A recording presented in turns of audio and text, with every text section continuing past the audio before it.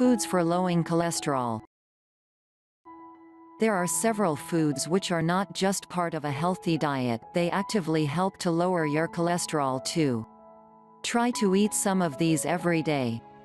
The more you add to your diet, the more they will lower your cholesterol, especially if you cut down on saturated fat as well. 1. Soya foods, around 2 servings of soya a foods day. This should give you about 15 grams of soya protein per day, which studies have shown can lower your cholesterol by around 6%. 2. Nuts, 30 to 35 grams of nuts a day, which is around a handful. This can lower cholesterol by 5%. 3. Oats and barley, around 2 to 4 portions of oat-based products or barley per day.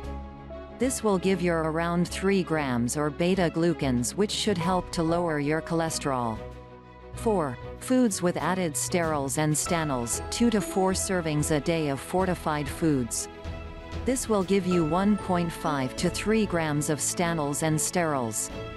Over 3 weeks, this could lower your cholesterol by up to 10%, 1/10. There's no extra benefit from having more than 3 grams a day.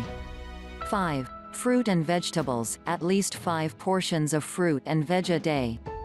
An adult portion is around 80 grams, or a handful. Make at least one of these beans, peas or lentils.